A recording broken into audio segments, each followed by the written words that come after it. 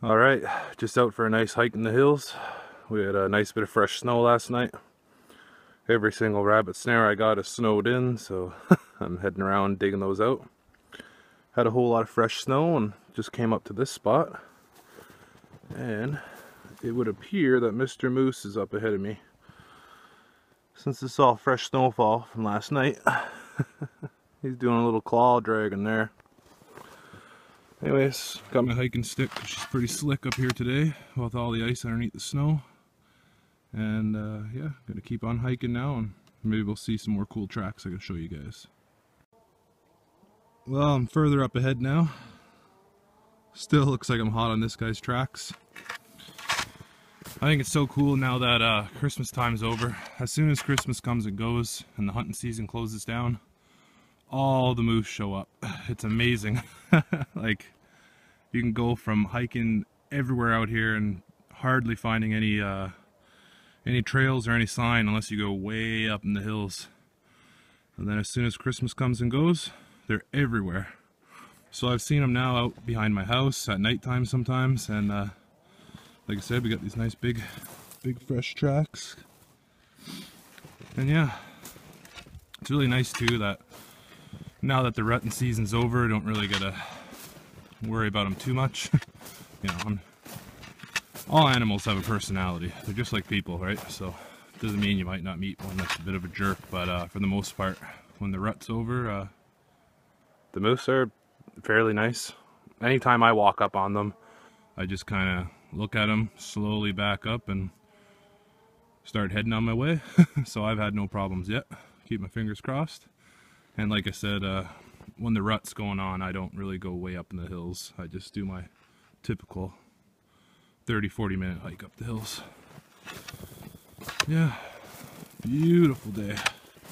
I've almost slipped so many times. I'm so glad I brought my hiking stick here. And I'm super stoked to tell you guys I finally officially got my gun license in the mail. So this spring I'll be able to put my name in for a draw for a moose license, and yeah, that's kind of a big deal and very exciting for me. Besides that, what's new in my life? No work.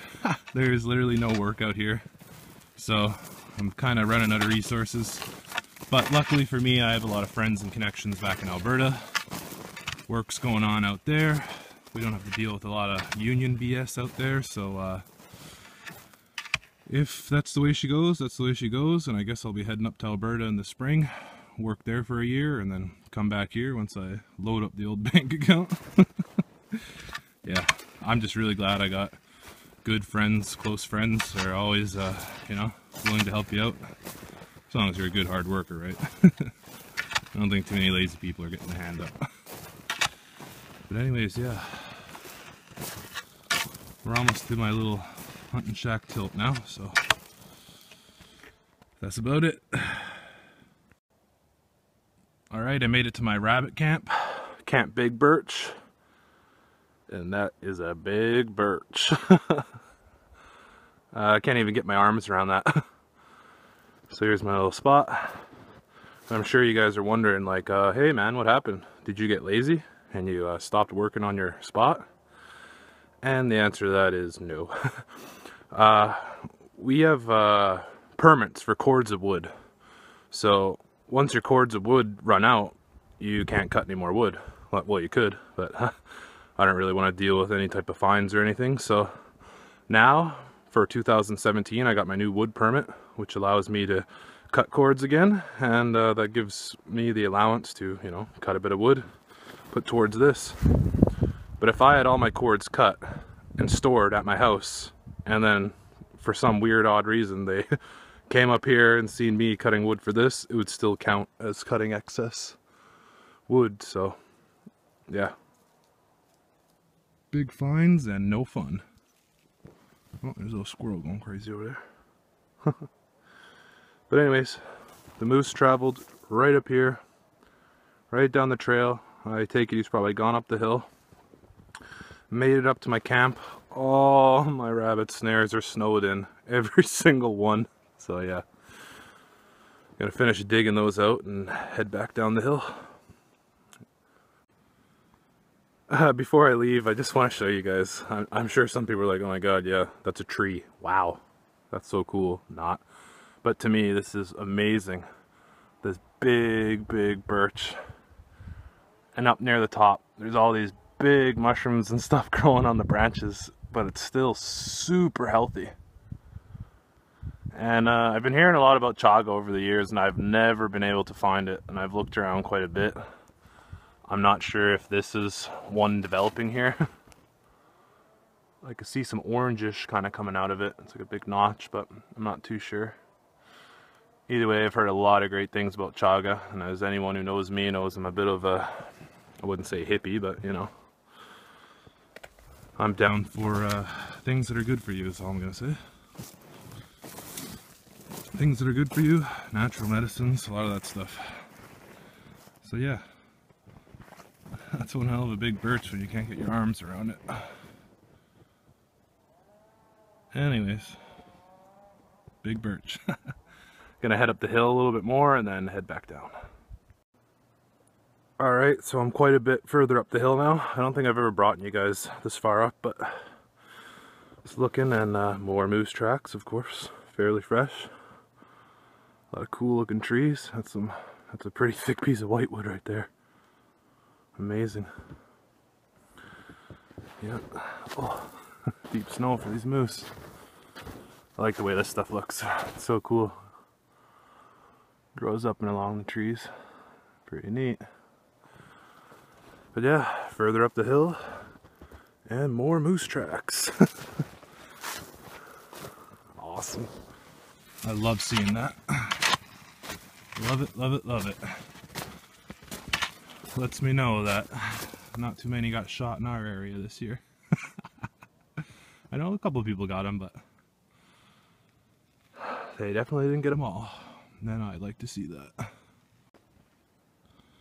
Alright, well I think this is about as far up as I'm going today. Moose tracks still all the way up here. Going in that way, going in that way. Here's another massive, beautiful tree. One thing that does irritate me a little bit here is I'm like one of the only people who ever comes up here. And between last winter and this winter, some dickweed must have came up here. Probably some snowmobiler or something looking for a good spot to cut wood. And, you know, he couldn't help himself but to come and make a few big cuts on this beautiful big tree. But as we all know, there's no shortage of idiots out there. So as long as we have 9 good people and 1 idiot, those are good odds. And I know most of the people in this area are really good people, really smart people, and yeah, not really sure what the purpose of that one was, but yeah, cheers to you. You win the dumbass award of the year, whoever did that cut. Yeah, this is a sick tree. Try to get my arms around it. You guys probably think I'm crazy. That is a big piece of wood though. My God. Beautiful. Alright, I got some boughs down on the snow. Got a couple little piles of tinder. And a little bit of birch bark with some old man's beard. I'm going to see if I can get a fire going for you guys.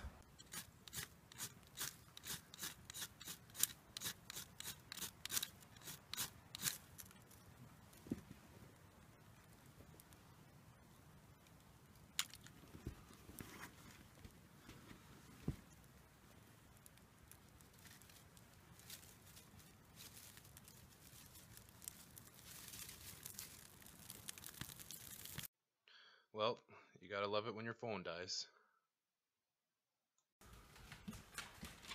So, got back from my hike, brought my dog out for a little hike and chased the ball in the bay. Now I've done everything I'm gonna do for the day. I think I'm gonna relax now, crack a beer, and watch people race back and forth on the bay in their snowmobiles.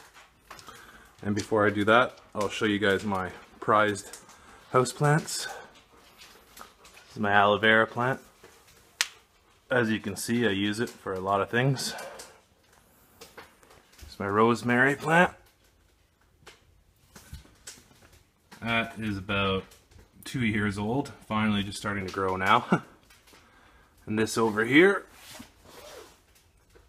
is a wild mint plant.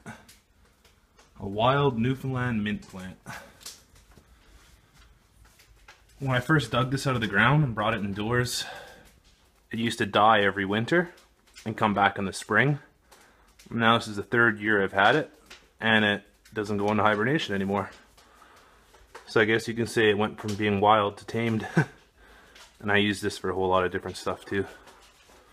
So pretty much the only houseplants I have are usable ones. Oh yeah, you want to get on camera, don't you? Nice kitty. Nice kitty. And here's a dwarf tomato plant I started. Couldn't help myself. Anyways, that's about it. Sorry if you found this video a little boring, but I just figured I'd give you guys some content instead of disappearing for a few months like I usually do. Alright, thanks a lot for watching, guys. Appreciate it. Crack a beer for me. Cheers. As always, I want to thank you guys for watching this video, and if for some odd reason you enjoyed it, I want you to give that like button a good karate chop and just watcha. And if you're not subscribed, then subscribe. And here's a meme from me to you. Cheers.